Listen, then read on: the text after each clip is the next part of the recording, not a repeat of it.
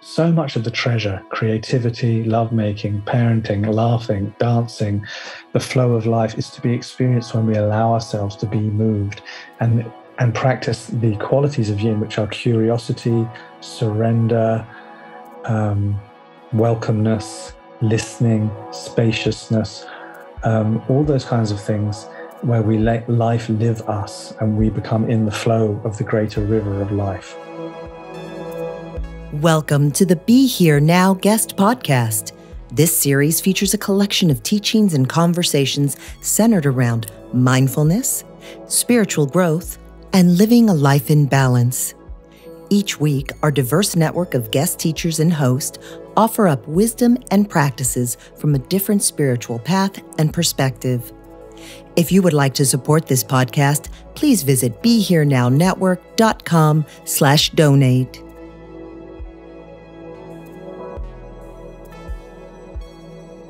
So a few things about our night together. We'll be together about 75 minutes, and we'll have a Dharma talk as well as some meditation and then audience Q&A. So at any time during the evening, you can type a question into the chat of whatever platform you're watching from, and then Mangala will feed that to us, and we'll get to as many questions as we can. If you want to have more one-on-one actions with folks, don't forget to sign up for the Fellowship monthly virtual meetups. You can find those at ramdas.org/fellowship community with folks from around the world through space and time, this web of hearts and souls that come together. So I invite you to take a nice big deep breath, feel that loving presence that is all of us, and send a little to Jamie as we welcome him in this virtual live stream. Welcome, Jamie. Hey there. Do we jump straight in? Jump straight in. It's all you. Jumping. Hey, folks. Oh, thank you so much for having me. It's funny to come and do a thing on the Ramdas clan because there's obviously nothing that I could really say this evening that you don't already know. And so, I just thought I would share with you one particular model that has been working for us lot in our lovely gatherings over here and our global community of the insanely gifted. And so we've decided to call this evening's shindig The Power of Yin. And that for me is, we don't always manage to carry off being in a constant state of Ramdas's I am loving awareness paradigm. It seems that we have to experience this reality through the filter of existing within an individuated ego. And while that is going on for much of the time, we do all these different gatherings and workshops and seminars and things like that to try and teach our egos to behave more like souls in the in-between moments where we're not in that beautiful, loving awareness as just a natural state. So I understand the limitation of speaking in the dualistic, what it's like being a person kind of paradigm, but that's where we're going to go from this evening, what it's like being a person.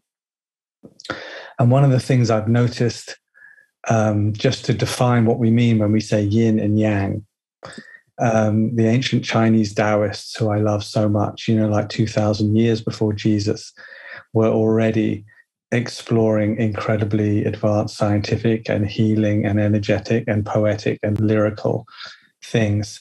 And they broke down reality, the duality reality, into yin and yang. That all of us, boys and girls, have a yin and a yang side. And our culture very much favors the yang. The yang is the use of our will, the doing stuff, the deciding things, the imposing our reality on the world, penetrating existence to get stuff how we want it. And that is basically how we live and how we're taught in schools to solve the problem and get to the end and do the exam and go somewhere on purpose and be quite busy doing it, as RD would say. But the other half of our nature kind of gets overlooked And that's the yin side of our nature, which is receptive, where a great idea pops into our head, where we are impacted by life. We are moved by things. And it's a much less controllable situation when you're coming from the yin place. We are being moved. And so you don't always get to control reality that way. So it's fallen out of favor, quite understandably, because the ego wants safety. The ego wants to avoid all risk and loves control. So the ego likes yang very much, and doesn't really like letting go into the yin quite as much, apart from in very select times. But what I've discovered as an artist, as a filmmaker, as an ascended master, as a being, is that actually most of the genius of my life that I experience happens when I allow myself to be yin and allow myself to be more of a passenger, allow myself to be moved and surrender into what's going on. What the Taoists would say, like going with the flow, letting the water find its most natural pathway down the mountain and not pushing the river. And even though it is a bit counterintuitive in our natural control trip way of meeting life, to let the yin do it and to let life move us, let us be done by life. Certainly as a musician, like when I write a song, I don't use my yang to write a song. I don't go, I will play G, now I will play C, and like make a song that way. Or if I do, it probably won't be a very good song. Most of the creators and artists among you will know that when we make music or write a poem or do anything creative, it feels like it's coming through. When we're in our flow state, it's more like we hear the song. You twiddle around on the guitar and go, da, da, da, and then you hear a melody and you go, oh, that sounds good. And you write it down and take the money and the credit. But really, you heard it, you received it. We're kind of glorified secretaries for the muse in a way. When we make music, we listen to it. And we're in a yin state when we're doing our great compositions, and that's when the great genius comes through.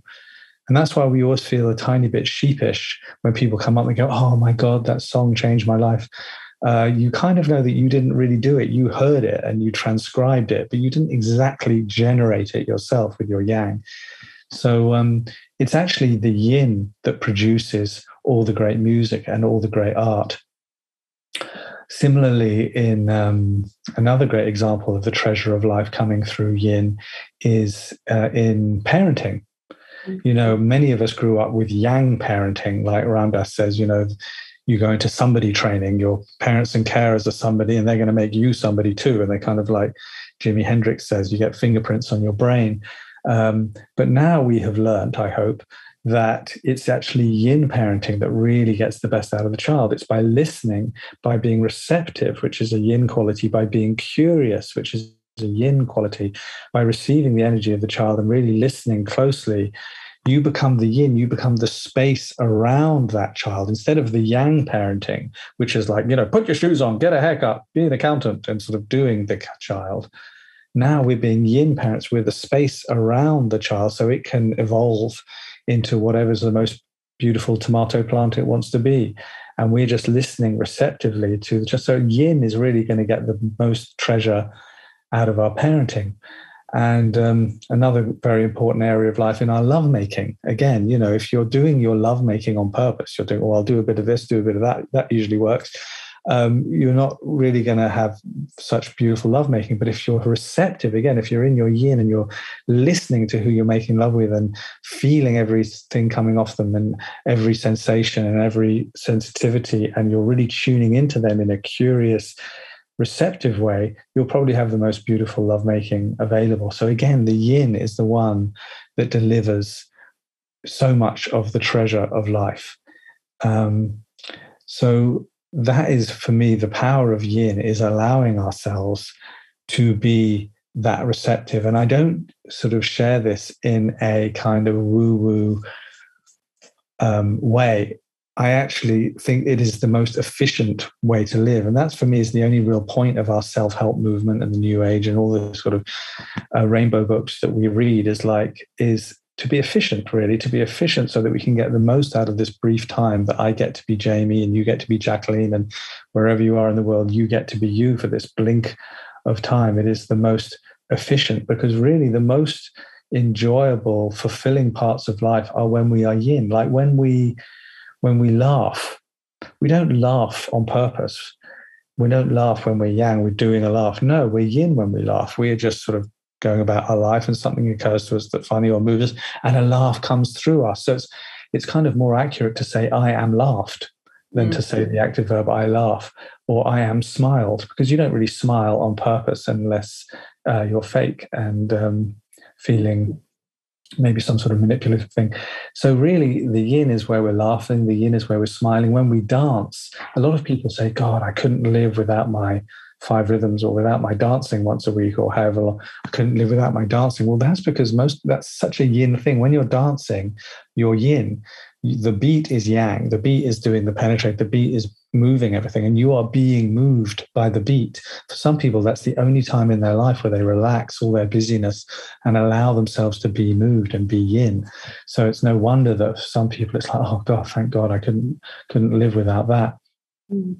So much of the treasure, creativity, lovemaking, parenting, laughing, dancing, the flow of life is to be experienced when we allow ourselves to be moved and practice the qualities of yin, which are curiosity, surrender, welcomeness, listening, spaciousness, all those kinds of things where we let life live us and we become in the flow of the greater river of life.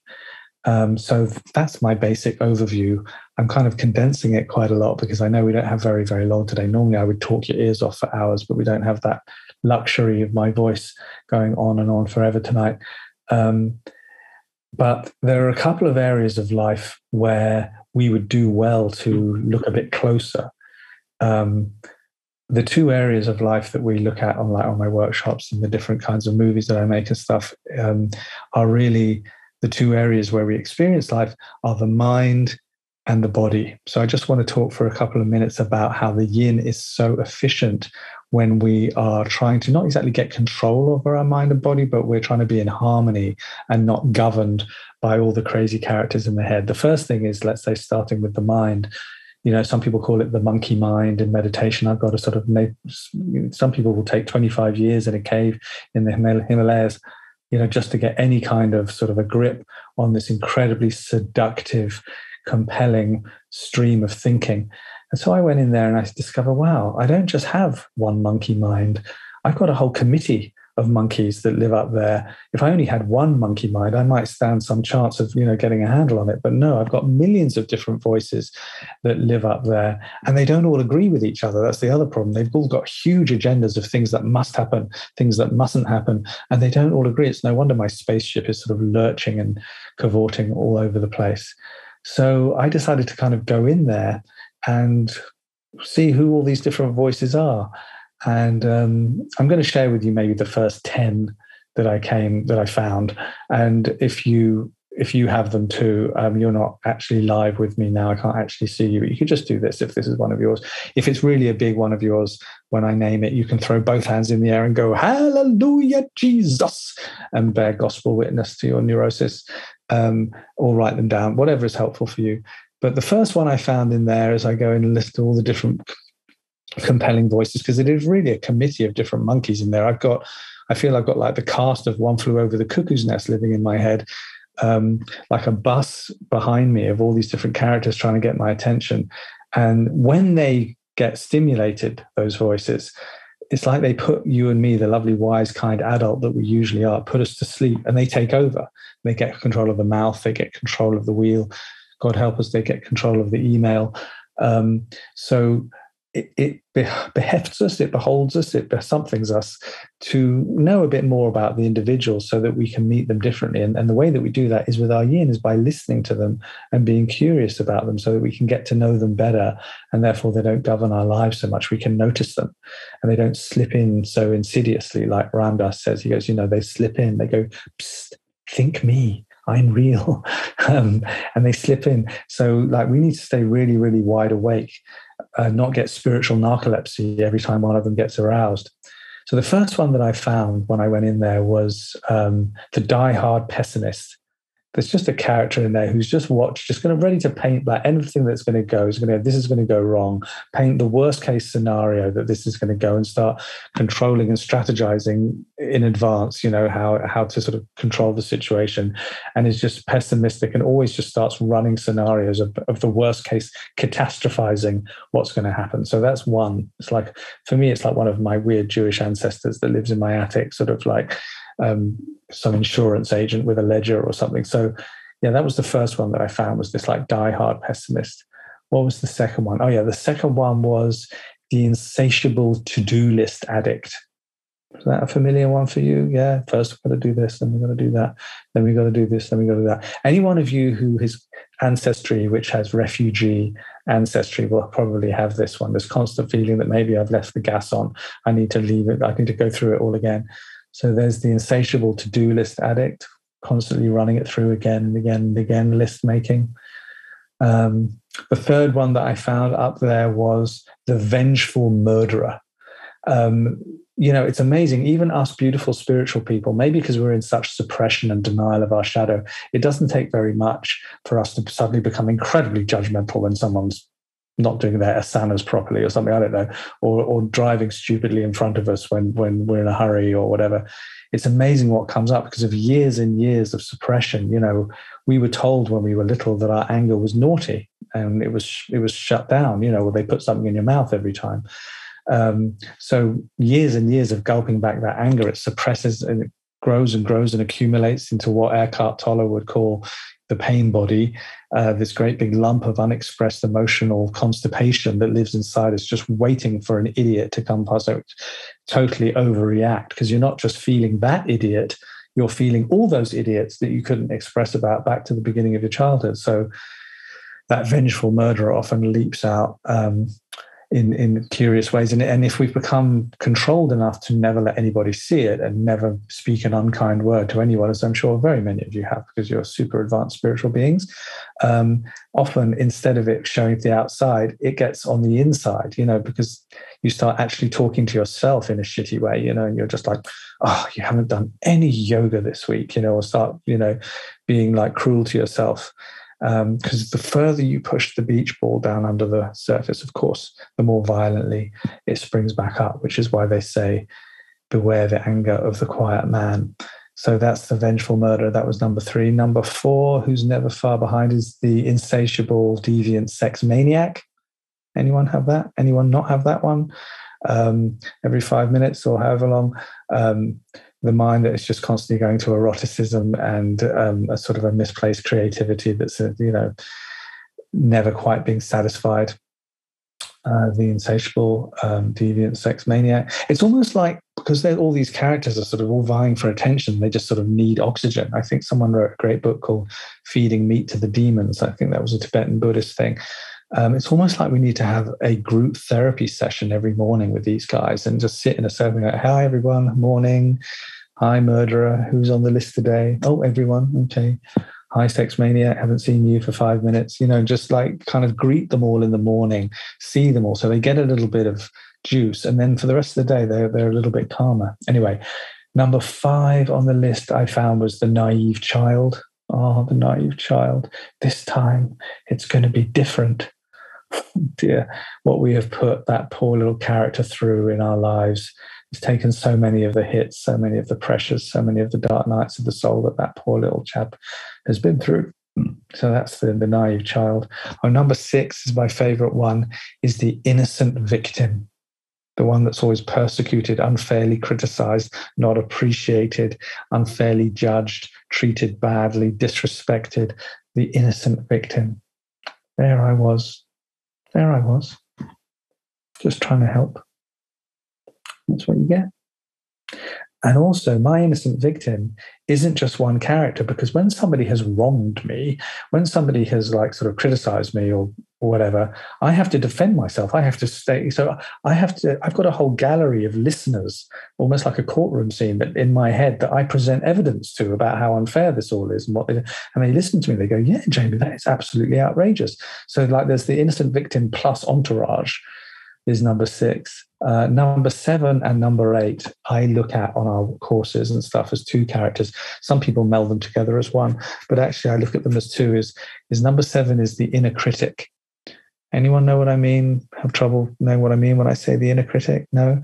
That undermining voice that's just constantly like sort of, oh, you're so rubbish. Being mean to yourself, basically some internalized version of probably of one of your parents or carers from long ago, or all those teachers that made you feel like you were the problem and you were unworthy, and we kind of just believed it because we were immature, and now it's deeply internalized, the inner critic. And there's another one that's similar to the inner critic, is the slave driver. It's like, come on, you haven't done any yoga this week. Oh, come on. You're eating all the biscuits. Oh, what is the matter with you? And now you're looking around the kitchen for more biscuits. Just like constantly exasperated. And it's so weird. We use all this time doing these workshops and meditations and practice to raise our awareness. But if you're the kind of person that when you catch yourself failing, you're never really failing, but if you catch yourself not acting in alignment with your highest spiritual values, and you go, oh, do it again, you give yourself that little kind of electric shock of cattle prod of punishment. Anyone here do that? Oh, did it again. Oh. I mean, isn't that strange that we work so hard on our awareness, and then when we've raised our awareness, we use it to self-harm? Got to stop doing that. And I know some of you are a little bit more spiritual and you don't do that. You're more like, oh, I'm so disappointed in myself. I really thought I was past this stuff. Now you're using your awareness to be passive aggressive towards yourself. Got to stop doing that. Anyway, so that's number 6. Number 7, number 8 are the inner critic and the slave driver, the Tweedledum and Tweedledee of evil. Number 9, the strategizing control freak. We all know about that one, don't we? Just constantly running strategies and controls and manipulations. That's the one that when you're running 25 minutes late, you phone them up and you go, I'm about 15 minutes late. That's not okay. That's like to manipulate them into not leaving, basically. We sort of like slightly bullshit people. All these different strategies we have. Man, if I say it like this, then they'll think like that. But if I say it like this... Anyway, the strategizing control freak is one definitely to keep an eye on.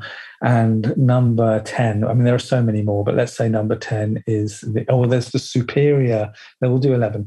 There's number 10 is the superior, know better, know all, I know more than you do, superior one. And the great one about that one to play with, especially if you like a little bit of drama, is there's 5 actual gestures you can do to back up that energy, because is there anything more delicious than an authentic eye roll when you see someone being a twat? So like, the eye roll, and then you can mix the eye roll with the sigh. You've got 2 of you. Then the eye roll, the sigh, and the shake of the head. So the eye roll, the sigh, the shake of head, and the tut. And then you get the eye roll, the shake of the head, the tut, the sigh, and the shrug. We can do it all together now. I know you're not actually in the room with me, but we're going to all together do it just because we are all connected right now in this moment. There's thousands of people online sharing this moment with us. So let's just have a multi-thousand, just judge all those people out there who aren't nearly as spiritual as us, who are living their mundane, unawakened lives. On 3, we're going to do all 5 at the same time.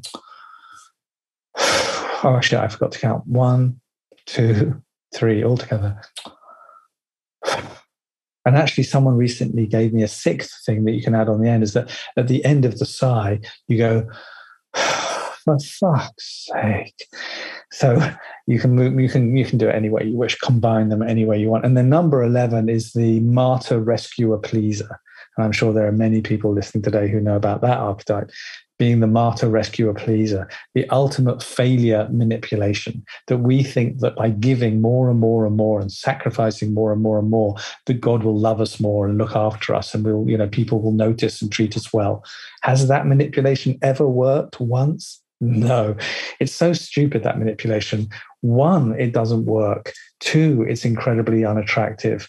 And 3, nobody ever even agreed to that. No one ever even agreed that if you carry all the bags to the top of the head, don't worry, it's only 3 arrows, that they will suddenly treat you better if it's just the ultimate failure manipulation. So anyway, there's 11 characters already up there. So the yin is the way that they don't control our lives anymore. When we're yin, we're listening. So what we do in the School of the Insanely Gifted is we listen to them. and we ask them questions. We see how they're doing, because even though they are all behaving in really dysfunctional ways, they are actually all signifying a legitimate need underneath. When one of those crashes in, it means that there is actually a legitimate need that needs to be met in a healthy way. And if we cannot get spiritual narcolepsy when they jump in, we can stay awake and stay loving and kind and say, hey, thank you for trying to, save me, because they all think they're helping, all these characters. Thank you so much for trying to help me, but I'm going to lovingly relieve you of duty. Then we can listen to them and ask them questions and then sit in space, and you hear the most amazing answers come back. And instead of governing your lives, now you end up being the choice maker in your life, and you can listen to their input, but your mind isn't constantly running your life. So that's one of the great turning points of my life, is going yin and asking those characters questions and listening deeply to them and detecting their legitimate needs and meeting them in a healthy way. It's the yin that's going to save us from our minds in that way. The other whole half of it, we're not going to get a chance to do the meditation, are we, Jacqueline? It doesn't matter. I've talked all the way through. But the other half is the body. And because of this constant suppression, because we were told we weren't allowed to be angry, we weren't allowed to cry, we weren't allowed to look vulnerable, we weren't allowed to express our anxiety, all these things that were shut down in our childhood and buried and edited away into the shadow. Because of all that accumulation of all that suppressed emotion and suppressed expression, we all have like this huge pain body, this huge lump of unexpressed emotional poo that lives inside us. And it overreacts all the time, and it overreacts so quickly and so violently when someone gets in our way or someone behaves in a way that we don't feel is right or upsets us, that we again go straight to sleep. The lovely, wise, kind adult that we are falls asleep. And once again, one of those characters get control. And it compounds because we are born in a culture, comfort addicted culture. We don't want to feel those feelings when they come up. It feels awful when the heart contracts or explodes in that volcano. It feels awful. We'll do anything but feel those feelings. Run straight to the fridge, run straight to the crack pipe, whatever is your way of numbing out, Netflix, whatever it is, shopping. We don't want to feel that uncomfortable feeling. The thing is that huge lump of constipated emotional shit, basically, that lives inside us. We live in a genius body, the most genius self-mending thing we know of in the universe. And what does this genius self-mending thing, when you scratch yourself, it mends it over. It's incredible. If you break a bone, it knits itself back together. Your body and mind, like Deepak Chopra says, is an exquisite pharmacy. It's constantly, as we sit here now together, scanning for bacteria and viruses and then making its own drugs. It's secreting things from places, mixing them together and administrating them to us in the perfect quantities day and night. It's incredible. So with all that intelligence, don't you think it knows that we've also got this huge lump of emotional unprocessed constipation? Of course it knows. And what does the body's life genius want to do with constipation, want to do with blockages? He wants to flush it out. He wants to shit it out. And how does the body's genius shit out every day, try and shit out some of that constipation? It does it through one of the 7 spiritual anuses that some people call chakras. That is the emotional plumbing system of the body. That's why when somebody upsets you, you feel it here, you feel it there, you feel it here, you feel it on one of those points. Because basically, when someone upsets you, they've basically made you emotionally shit your pants in public. No wonder we don't like those people. But every single time you get upset, it is actually your body shitting out some accumulated emotion. Now, because our ego hates any discomfort, we immediately go, no, I don't want to feel that. And we try and just get away from that feeling, get rid of it, take a pill, go to Facebook, go to the fridge, whatever, just not feel it. So the ego is trying to not feel it and avoid anybody that makes us feel it.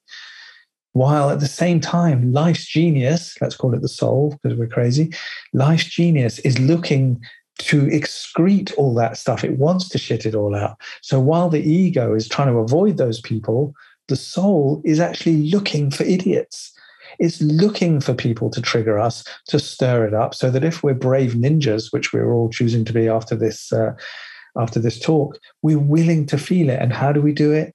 Where are we again? It's the yin. The yin feels stuff. The yin is curious. The yin allows. It's sensitive. It goes, It listens to the feeling. It welcomes the feeling. That's what the yin does. It doesn't go yang and try and do anything with it. It surrenders. It melts into allowing the sensation, and it feels. And that's all we have to do. For the body's genius to shit out today's cup full of crap that it wants to get rid of, all we need to do is be present, the ultimate yin quality. Be present, listening, feeling, allowing, and then the body will do the rest. All it needs is our willingness to be a participant by feeling and staying present. And that's a yin quality. So it's the yin that will help us with all the characters in the head and the thinking mind and all those different bodyguards that are trying to help us. They think, and all that constant stream of thinking, which is basically all those different characters scanning for trying to help us and protect us from all risk. Or the body and all those sensations that we get triggered in 2 different times. Again, the yin, allowing ourselves to feel it. Then after a little moment, the body knows what to do. It recalibrates it. The body knows what to do. It's just like when you eat food. You don't get involved in the digestion. You don't go, carrots coming down. You know that when you eat the food, your body's going to deal with it. You know that when you want to walk somewhere, you only need to think, where am I going? And your legs will take you there. The body does all the stuff without us having to really get involved. We just need to stay present with it. So a little bit repetitive. I apologize. I'm trying to fit in a lot in a short amount of time. Have we got time for a very quick 10-minute? Do you reckon? All right. We're going to do a 10-ish, maybe 15 or so, 10 minutes. Like, we'll call this a meditation, a little journey. Let's just jump straight into it together. I'm going to do the quick version of this just to give an example on if you want to experience trying out the practical use of the power of yin. So, just sit comfortably in full lotus with both ankles behind your neck. No, just in whatever way is comfortable. Just sit naturally. And just close your eyes or open your eyes, whatever feels natural for you. First of all, let's just notice that we're breathing. Just coming back to the breath. Noticing I'm breathing in. Noticing I'm breathing out. Not doing anything clever with the breath. Once again, breathing is a yin thing. You're being breathed all day long. You're not breathing on purpose. You're being breathed. It's a yin experience. All the treasure of life is in the yin when we allow it. So allow yourself to be breathed. Just feel what that feels like. You can always come back to the breath. Always brings us back to this loving awareness of this moment, whatever kind of a drama is going on. Every out breath softening a little bit more, just noticing we're breathing. Here we all are. And as we're breathing, we allow the corners of our lips to turn up at the sides and the muscles around our face and eyes to soften. Let the jaw soften and just allow the mouth to go into a slight smile shape, even if you have to slightly put it there like a goon. Just allow your smile to be there and just feel that natural kindness that lives inside you, which is who you really are. That natural kindness, that simplicity that you really are, that feeling of being you. Just tune into that feeling of being yourself that you've always had since you were a little boy or a little girl, that same feeling of being you. And just allow that gentle smile to enter the breath. So now we're inhaling the kind smile and exhaling the kind smile, creating like a lovely, gentle, smiling tide in and out. And the central nervous system absolutely loves it. Every out breath, a little bit more relaxed. Here we are. And as we smile with the smiling breath, we're going to allow it, as we do a little body scan, as we smile through our body, we're going to allow the smiling breath to show us any feelings that are being felt in the body.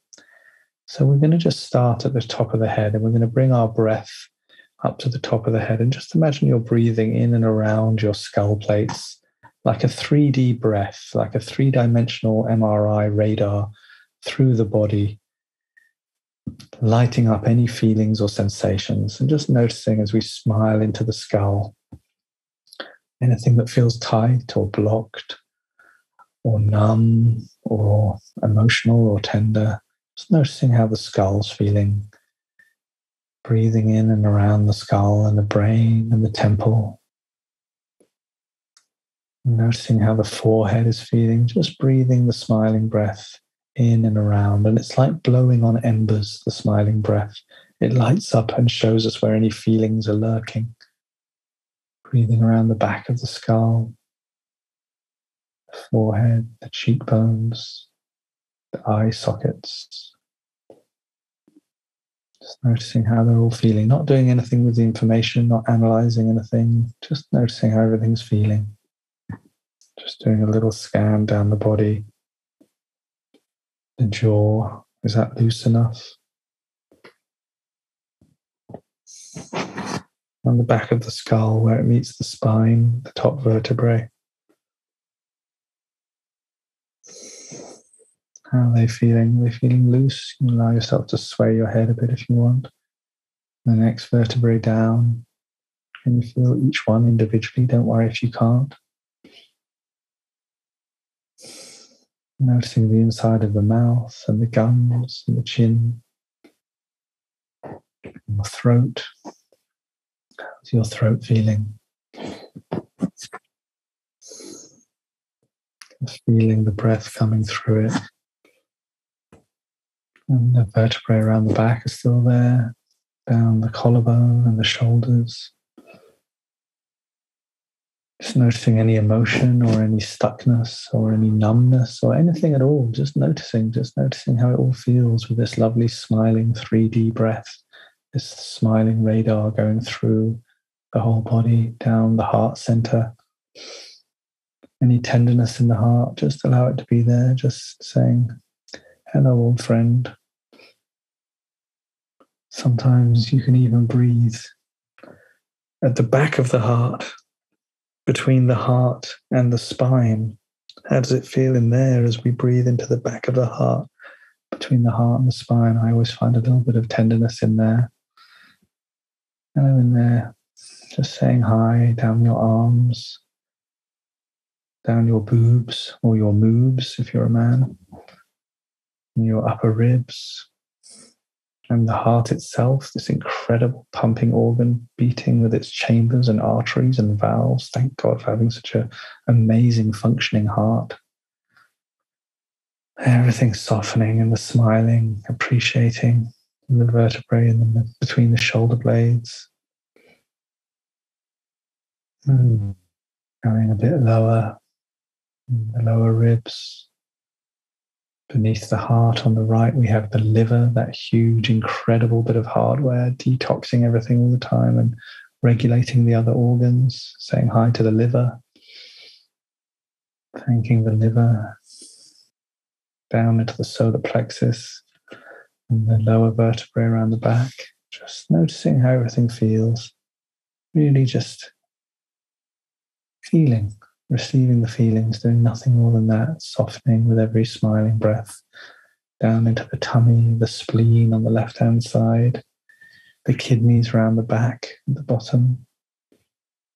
Thank God for having working kidneys, detoxing all the liquids. Down a bit further into the belly and all the giggly bits and gibbly bits, and intestines and gallbladders and all the things that we don't really know what they do. And the bladder and the hip bones, these incredible multi-directional ball hips that we've got. Genius. Smiling into the hips so they feel open and relaxed. The coccyx around the back. Just everything softening, noticing anything that feels blocked or numb or open or closed or emotional or anything at all. And the genitals and your bum and your perineum and all those sensitive parts, the inner thighs. Sometimes there's emotion around the genitals and around the bum. It can be a very emotional area when we just say hi to it, let it be heard, let it be loved. All that worry. Down the inner thighs, the outer thighs, and that long bone from the hips to the knee, the longest bone in the body, the femur.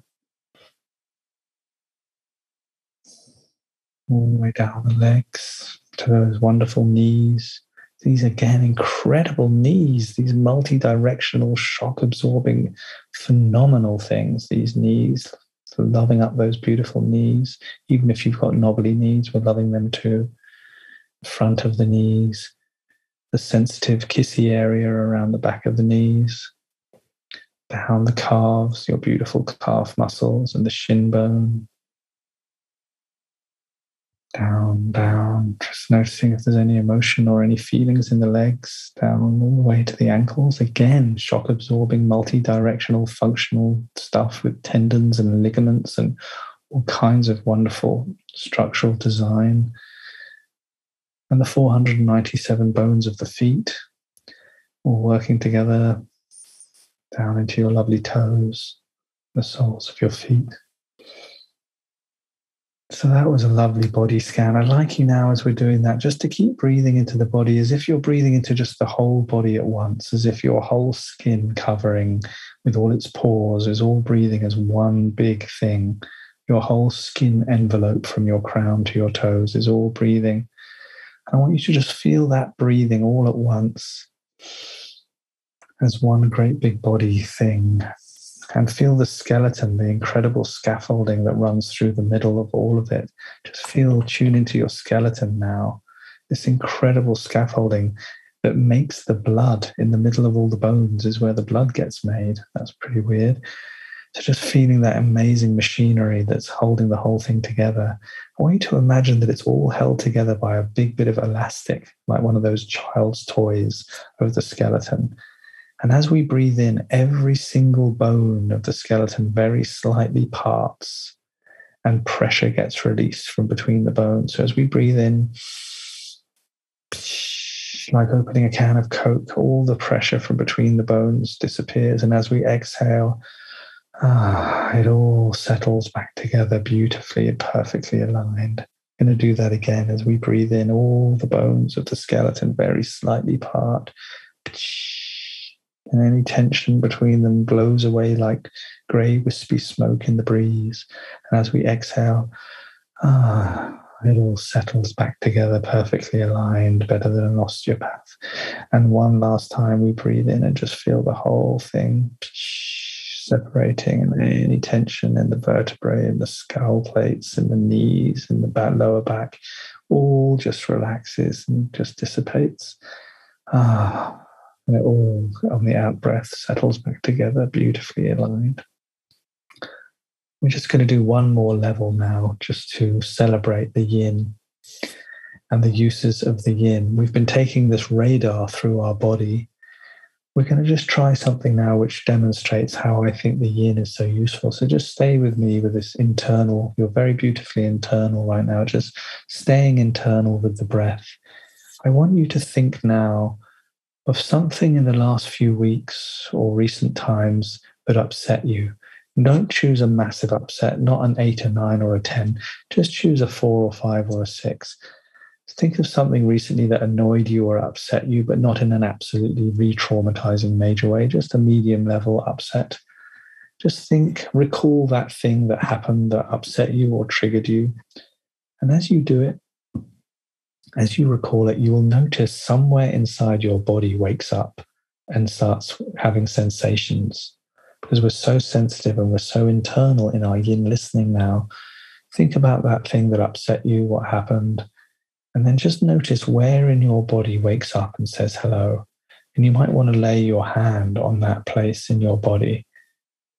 So just notice when you think of that upsetting incident, again, not too big a deal, don't re-traumatize yourself, but when you think about that medium level upset, just putting your hand on the place where you feel it. And now we're going to allow the smiling breath to be localized just in that area. Instead of going through the whole body, we're bringing our smiling breath radar just to the area that has woken up when we think of that upsetting thing. And just allow the breath, the smiling radar, to go back and forth, highlighting the shape of this feeling. So you're really looking at it through the breath. As we smile and breathe, it makes it glow like embers. And I want you to just look at it. And just as you're breathing in and around it, I want you to look at it and ask yourself, where is it right now? Just check out where exactly it is. And how big is it, that feeling? And what color is it? As you look at it, if it had a color, what color does it have? And don't worry if you can't see one. We're just seeing if the yin shows us anything, just by being curious. What color is it if it had a color? And what texture is it? Is it gooey? Is it hard? Is it soft? Is it glassy? Is it pointy? What texture is it? Just noticing, paying attention, being curious, welcoming. And what taste is it if it had a flavor? What does it taste like? And you may not get answers or senses for any or all of these, just giving it a chance to speak to us as we listen to it with our yin sensitivity. Just keeping that smiling breath in and around that shape. We're going to ask those questions again. Now, in this moment, where is it? Might not be in the same place anymore. And how big is it now? Is it exactly the same size? Has it maybe shrunk a little bit? Is it spreading out? Staying with it, what color is it now? In this moment, not before. And what texture is it now as we check it out? Curiously, welcomingly, openly, spaciously. What would it taste like? And what texture is it now? Is it smoky? Is it glassy? Is it sandy? Is it still? Is it vibrating or throbbing? Just really tuning into it like a wine taster, really curious. I'm just going to ask those questions one more time. Where is it now, this exact moment? Keeping the smiling breath in and around it. And what color is it now?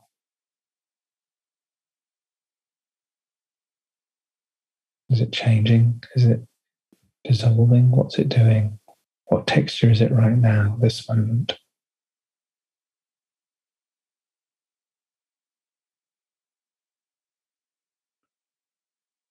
I'm going to do one last thing. So staying internal, stay with that feeling, stay with the sensation. One last thing. We're going to imagine that that lump of feeling has a mouth and a personality and a voice.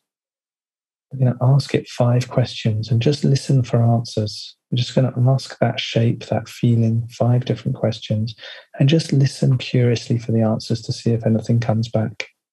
And if nothing comes back, that's absolutely fine. We're just going to give it an opening, give it a chance with our yin listening. We're going to ask the unpretentiously named 5 golden keys of alchemy. We're going to ask that, imagine it has a character, this feeling, this shape inside you. We're going to ask it these questions and just see if anything comes back. The first question we're going to ask it about the upsetting incident. When we think about the upsetting thing that happened that we decided to play with for this little exercise, if that upsetting thing that happened was actually a training simulation, what Ramdas would say curriculum, if that upsetting incident was some sort of a training, some sort of a lesson, what was I trying to show myself? Just ask that and see if anything comes back. Don't have to solve it with our busy mind. Just asking the question and letting it hang. If that upsetting thing that happened was actually some sort of a training or a lesson, what was I trying to show myself?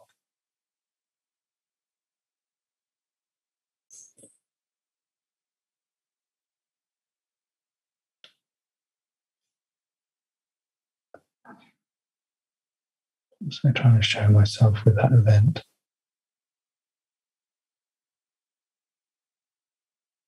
And the second question we ask in the yin is, if that experience was actually some sort of a reminder for me to self-care, what might it be?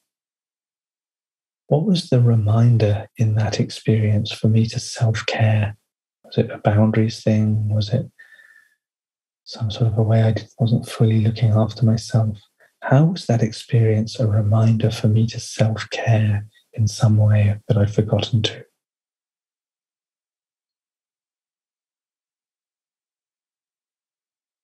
How was it a reminder to self-care?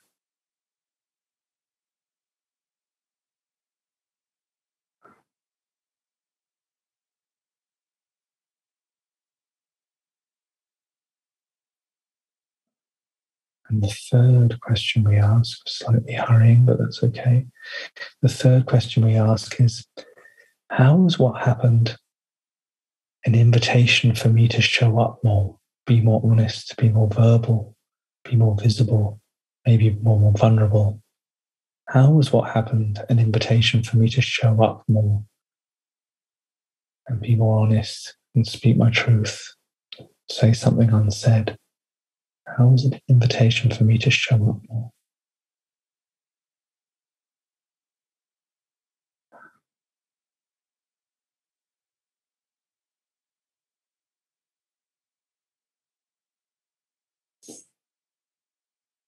Thank you. And the fourth question we ask is, how did it hurt more because of my painful past? How did what happened actually hurt more because of my painful past?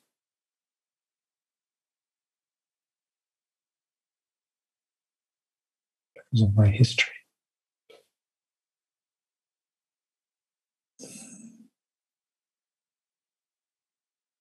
And last of all, we ask, through all of this, what are the gifts I can share with others? Through all of this, what are the gifts I can share with others? Just listen if there's any answer coming back from that. And the lovely Yin listening. Just rubbing that place on your body, wherever it is, and just saying thank you. Thank you for being here. Thank you for feeling your feelings, not abandoning yourself, but really showing up for your feelings, and let that place in your body know, I'm not going to abandon you. Your feelings are worth feeling. Whenever you want to feel your feelings, I'm going to be right here feeling them with you. Your feelings are welcome. There's nowhere I would rather be right now than with you feeling these feelings. Thanking that little character, letting it know it's welcome, letting it know it can come home in any way that feels natural. And over the next few breaths, thanking and rubbing that character home. Over the next few breaths, gently coming back into the space. Just give ourselves 3 breaths to come back in.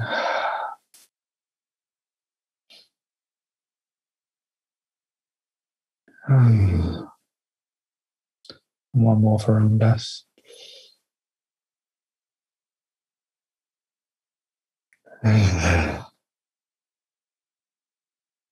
Thanks, everyone. Sorry that journey was a little bit rushed. But there's a little example of how the yin can be so revealing and such an ally when we're so busy in our yang most of the time. Thank you for indulging me, Jacqueline. I could see it was running on a bit there. That was fabulous. That was such a lovely meditation. It's going to take me a second to actually come all the way back and be with you. But yeah, what a gift for all of us, for sure. So much of that was such a gift. One of the questions that was coming up really early on was sort of around this idea of yin, and is it softness? Is it feminine? Is it, can you have too much of it? How do you balance it with, how do you know how to balance it with yang? Can you speak into that a little bit more? Well, I would say that if it's out of balance, like it is for most people, like the yang is too dominant, and we need to, it's not to get rid of yang or make yang wrong, but we need to like bring more yin into our lives. When it's out of balance, usually the events of our lives show us so. So if you're too yin, then you'll suddenly find you're not getting anything done. You're feeling a bit lollopy and depressed, and you can't quite get shit going. Or maybe you're someone that doesn't allow yourself to rest and be in yin. It could be that as well. So don't imagine just because you're procrastinating that it means you're too yin. But generally, the events of our lives will show us and mirror to us what the imbalance is. And it doesn't mean that we need to jump straight in a very busy, I need to bring in more of that, or I need to do less of this. It's more just like a real listening to what feels comfortable. Usually when we're out of balance and there's too much of this or not enough of that, it feels uncomfortable. We feel too sluggish, or we feel too hyper, or we feel too stressed, or we feel too controlling. And I guess a really great way, if you have trusted satsang around you, it's a vulnerable but beautiful thing to do, to actually just ask the people close to you. Just say, if you're in any doubt about it, just say, what do you think? Do you think I'm sort of, too busy, or do you think I'm too kind of like serene and in the sort of utopian tantric bliss, but not actually living a human life, not engaging? It's really sexy to ask the people close to you what they think, and it's vulnerable, but it's also very intimate and beautiful. Mm-hmm, absolutely. That's a sweet space and somewhat terrifying sometimes as well, those intimate, vulnerable places.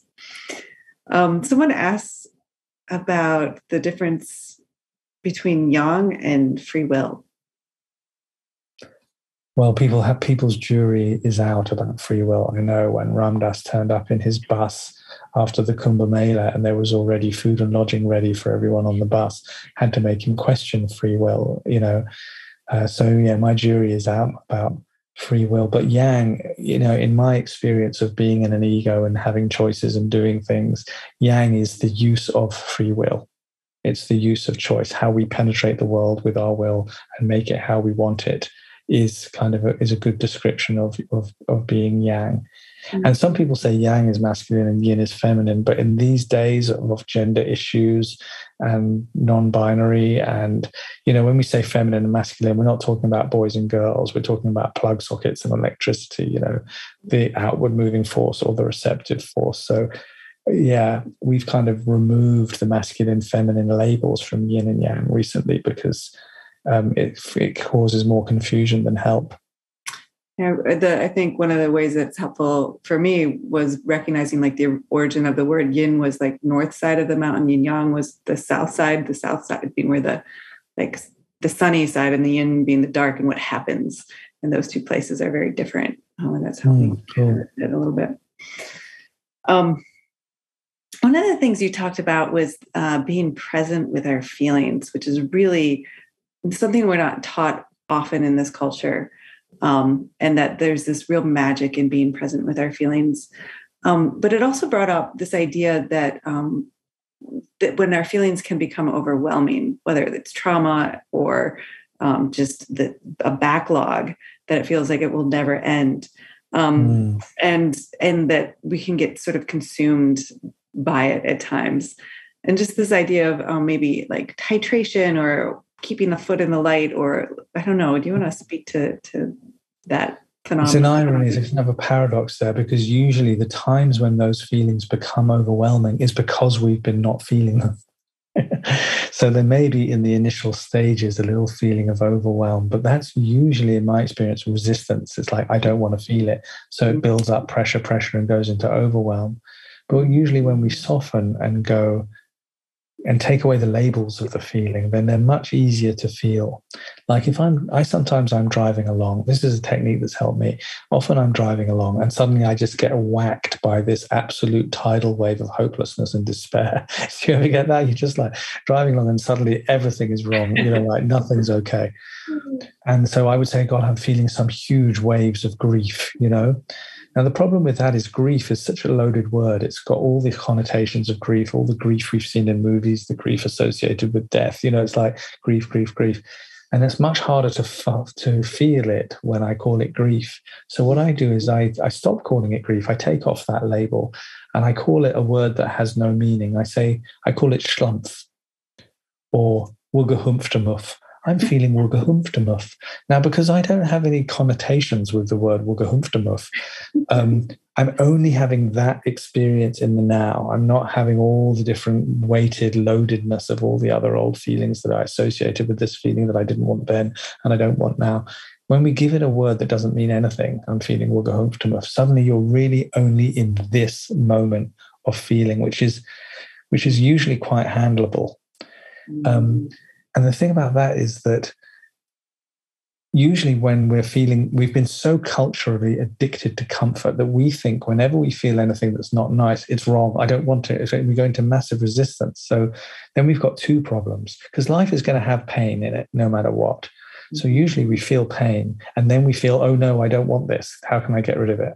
So now you've got two problems. You've got the pain plus the resistance to the pain. Now that equals suffering. Yeah. But when you have that first pain and you, instead of going, no, no, no, you go, yes, yes, yes, like we just did in that meditation, and you meet it with curiosity, then the body can recalibrate it and it turns into liberation. So it's like pain plus resistance equals suffering. Pain plus curiosity equals freedom. Mm-hmm. And so it's can you meet it without resistance? Can you go, yeah, like become a wine taster of it? And when we take away the idea that I don't want this, suddenly it's caramelly, or it's pointy, or it's this. It comes. You suddenly you should try it with a headache. If any of you ever get like headaches, it's really interesting. Instead of taking a painkiller for your headache, to actually really welcome the headache and go really into what shape it is, what color it is, you can have a really mystical experience through a headache by practicing letting go of resistance and giving it full welcome with low-level pain or period pains, or certain things which are sort of like medium level, if they're not absolutely drastic. Obviously, if it's full-on traumatic, then you might need a painkiller. But with things that you test your ability to go into pain and actually not look at it as a negative, but look at it as a fascination. Yeah. There's a couple of things that came up when you said that, and one was this idea of the resistant often being like, if I'm in pain, I'm doing something wrong, so I have to fix it somehow. I think that we often meet it with that. God, we think that it's God's scorecard.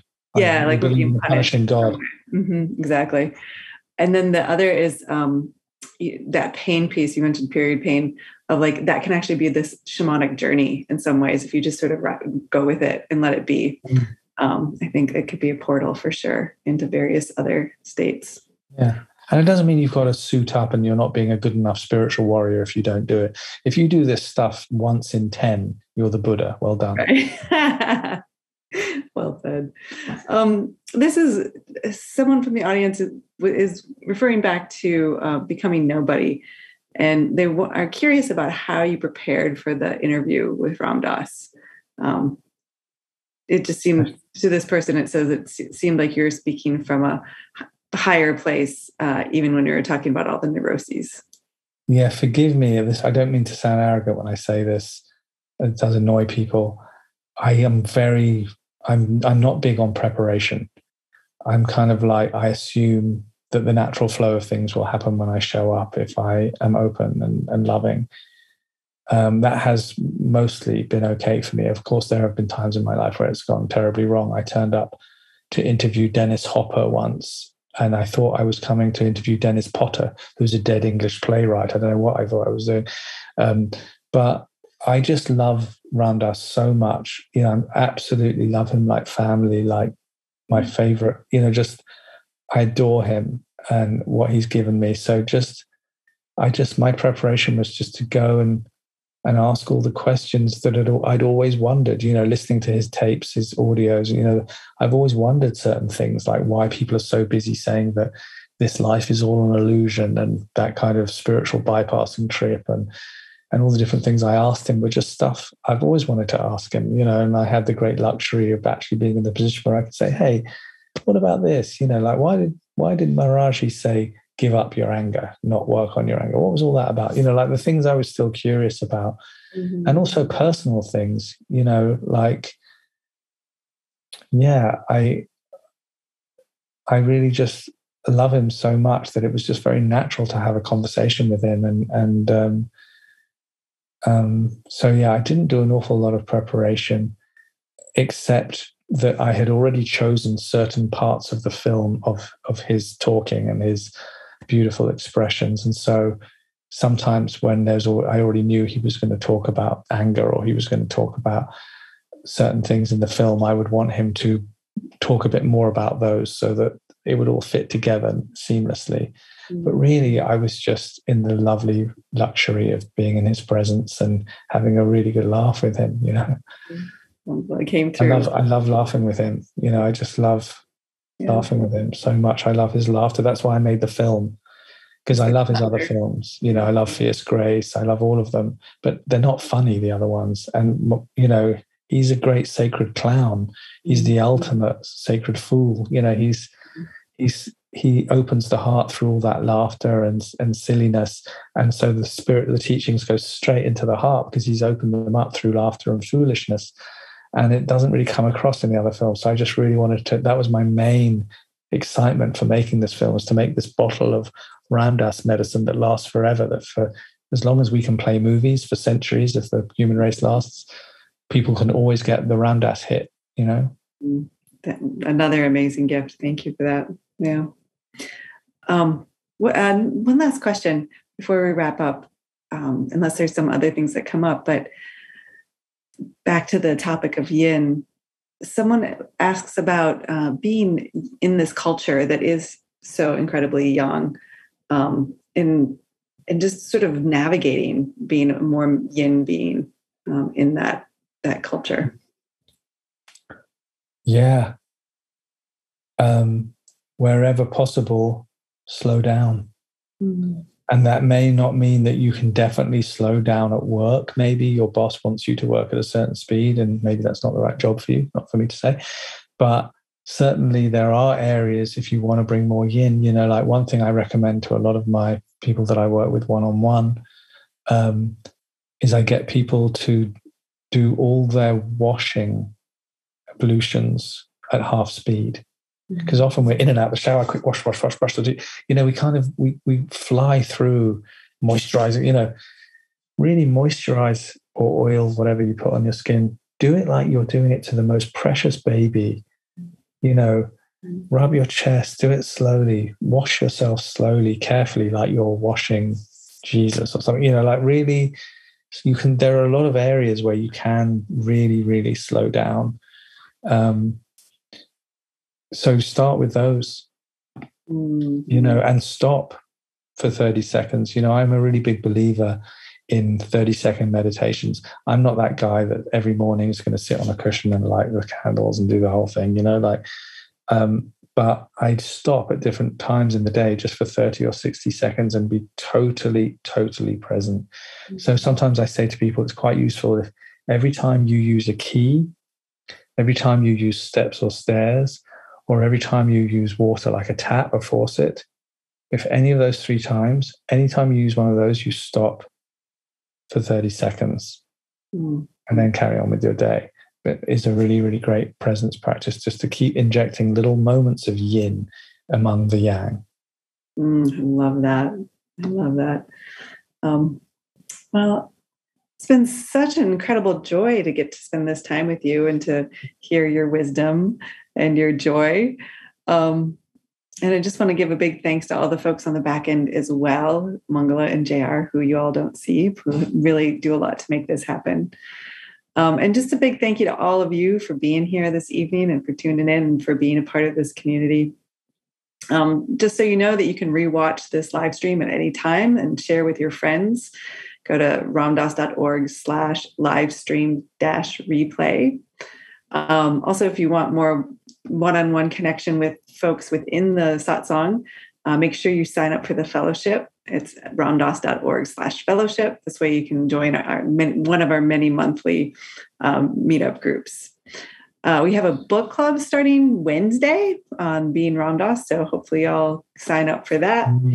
Right. And lastly, we do all of this for free. So if you're able to donate, it's super helpful. You can text satsang, SATSANG, to 91999, and there'll be a link as well. Do you have some things coming up you want to share with folks? Me? Yeah. Well, we do a lovely gathering twice a week, which is free, which is 2 p.m. New York time every Wednesday.